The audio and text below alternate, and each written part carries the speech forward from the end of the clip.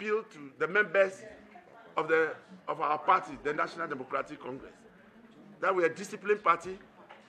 Those of them who are going on the radio stations or are being lured by some stations to make statements that are not in keeping with the norms of our party should desist from doing it. It's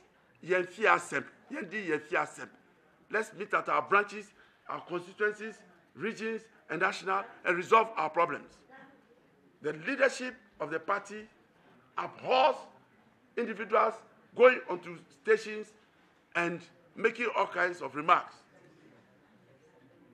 I want to warn that nobody must go on the radio station and attack each other, and that we should use our own systems, constitutionally by our party, to seek redress, and that we must begin to consider that in the next 4 years, NDC must come back to power.